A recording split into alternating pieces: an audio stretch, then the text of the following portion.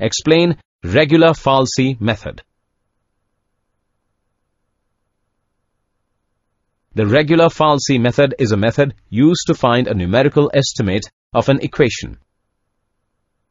It is sometimes called the false position method. This method attempts to solve an equation of the form fx is equal to 0. Let's understand this method with an example. Let's suppose we have a continuous function whose graph is given as, let the value of function at a is fa and at b is fb. We are interested in finding the point at which function intersects x-axis. For this, we draw a straight line between the points shown. Now writing the equation of this line.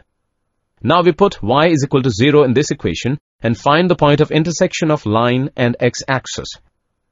Let this point as C. Now again draw a line between the points shown and again find the new point of intersection. We keep doing this until we get closer to the required point. This method is suitable for computer simulation.